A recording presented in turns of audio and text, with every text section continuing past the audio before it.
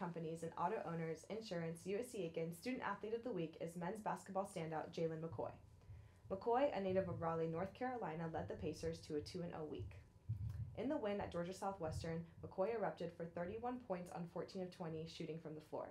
He made 3 of 5 from the charity stripe and snagged 10 rebounds for a double-double. In the home win over Columbus State, he accounted for 18 points and 6 boards. McCoy made 7 of 13 from the field and 4 of 5 from the foul line. For the week, McCoy averaged 24.5 points per game and 8 boards a contest. He made 21 of 33 from the field and 7 of 10 from the charity stripe. The Hudson Etheridge Companies and Auto Owners, Insurance, USC Aiken Athletic Department Student Athlete of the Week honors one student athlete each week from an in-season sport for their hard work and effort. Go Pacers!